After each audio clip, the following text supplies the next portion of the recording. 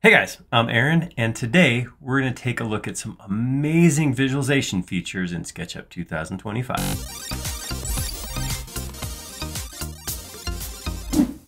So I don't want to overuse this term, but I think it's safe to say that SketchUp 2025 allows you to make the best looking SketchUp models you've ever made. There's always been tools in there to get like import custom materials and put those on there. But there's some stuff in SketchUp 2025 that is just beyond anything that you've been able to do with SketchUp before. I'm not talking about using rendering engines. Those are awesome. Rendering engines are amazing and let you get to that photoreal thing at the end. That's great. But SketchUp 2025 visualization allows you to create models and work on them and have them just literally the best looking ever. So we're going to take a look at how that works in SketchUp for desktop, and we're going to hop in right now. Okay, so I have a model here, and this is SketchUp. We are inside SketchUp, no rendering, no post work at all, and you can see some stuff happening here. You see, for one thing, like look at this face right here on this model as I move this around. See how that light changes on it, how it reflects?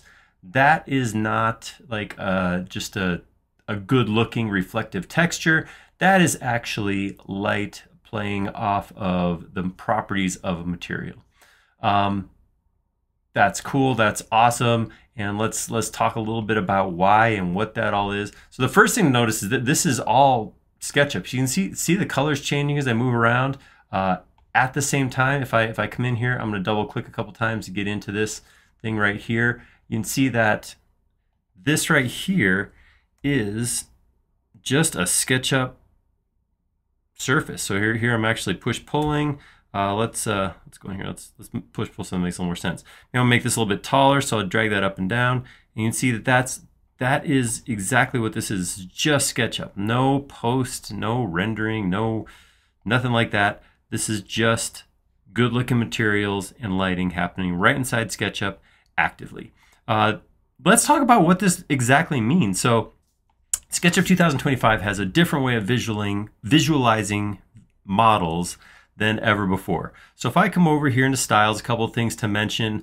If I click here to edit my style, one of the things that's in here, of course, is ambient occlusion. Ambient occlusion was actually in here in the last release, but ambient occlusion is a part of why these models look so good. So when we look down here, we see this little bit of shadow between these two surfaces as they meet, a little teeny shadow here underneath this person. This is all ambient occlusion, right? This is those occluded shadows that happen anytime two surfaces come together. It's what happens in the real world, that sort of thing. And that is part of what makes this model look as good as it does. The other thing that makes it look as good as it does is the materials.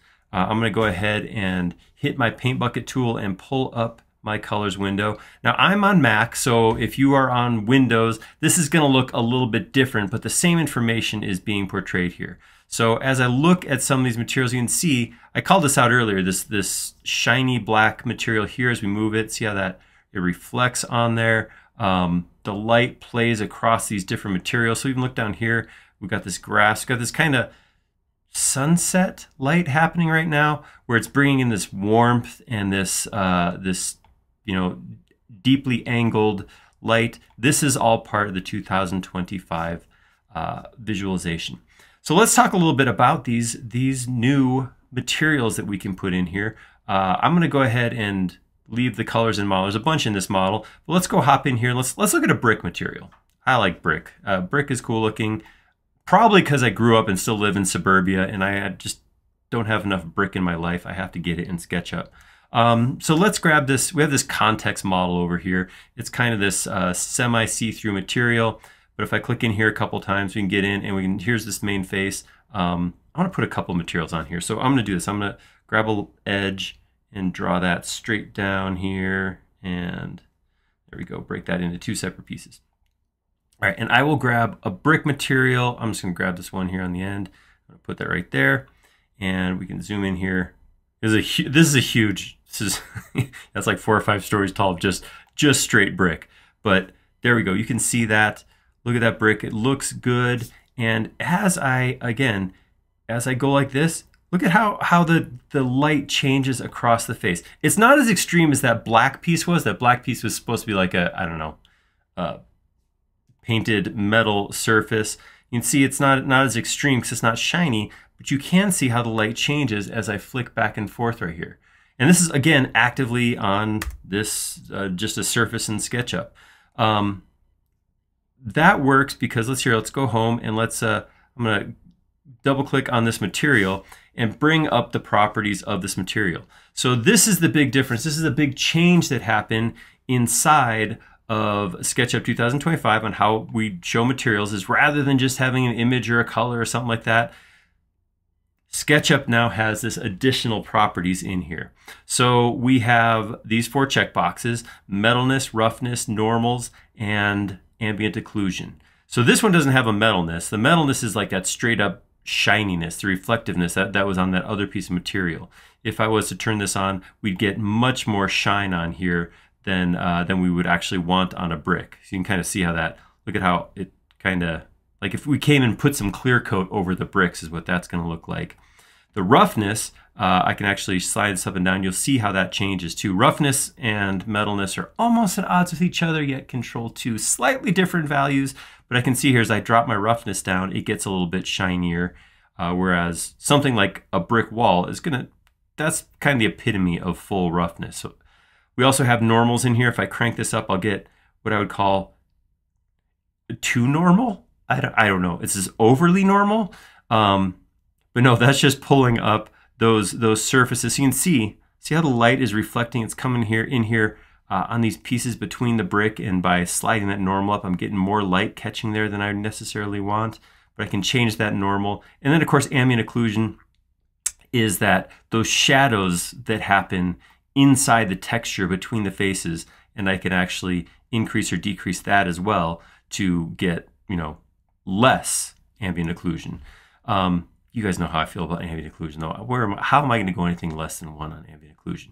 So this material, as we put it in there, reacts then with the light that I have in the model. So if I look at another material real quick, let's grab something that's full shine. Let's go get some metal. Let's go grab some metal, and I'm just going to throw this highly reflective material. Oops, I'm going to get back in here.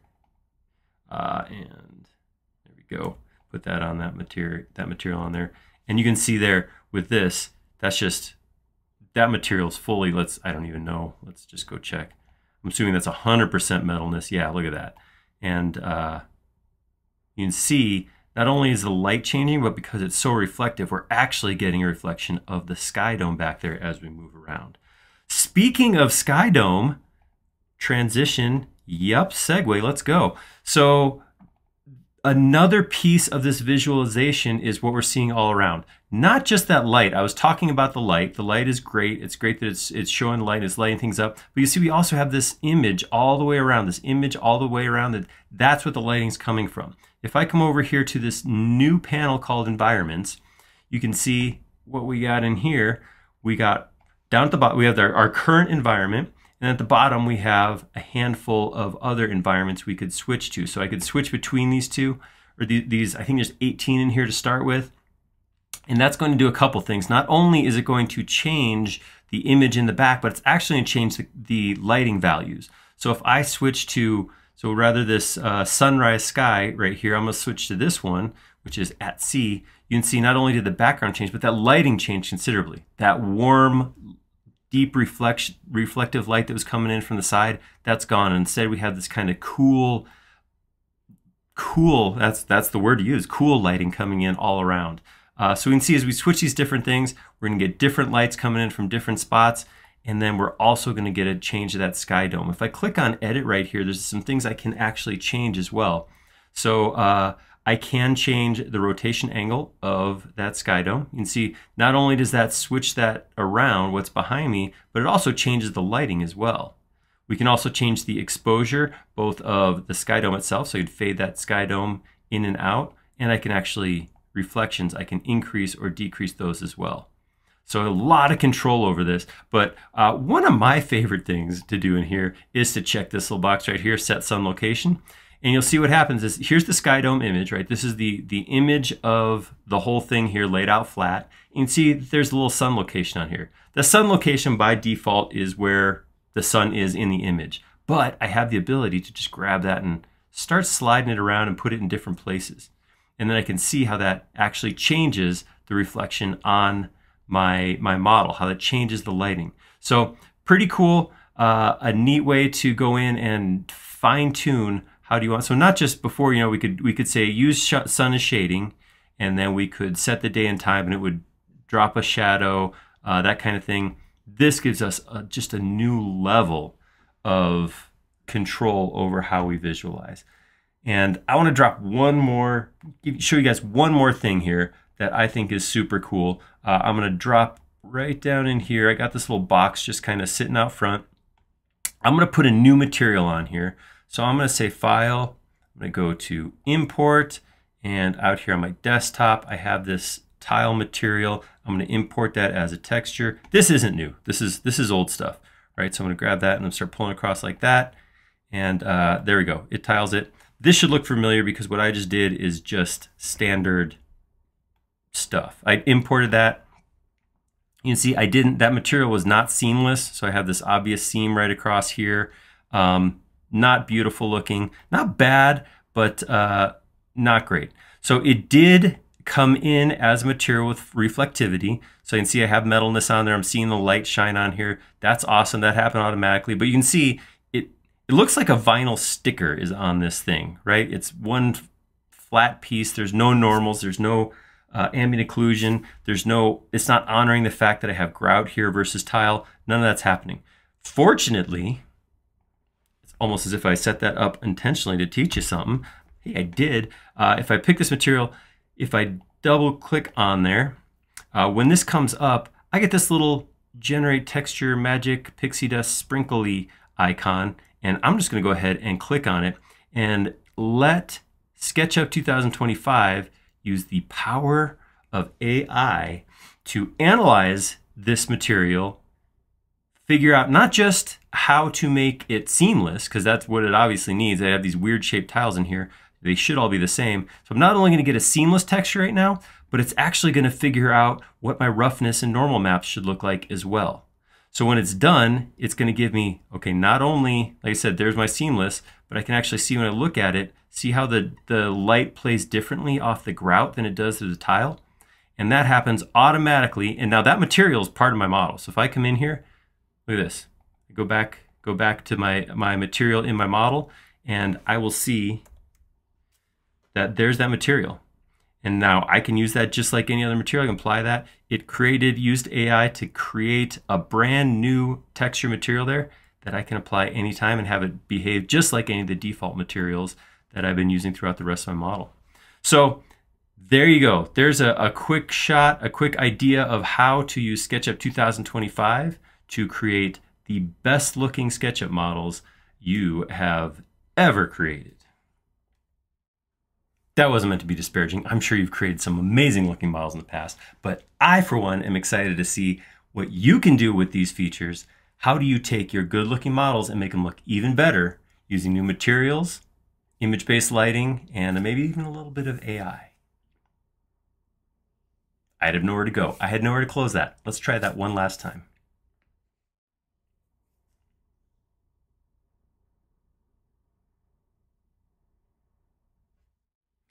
That was not meant to be disparaging. I'm sure you've created some amazing looking models in the past, but think about what you could do with this new materials, these physical based materials, this image based lighting, and a little bit of AI.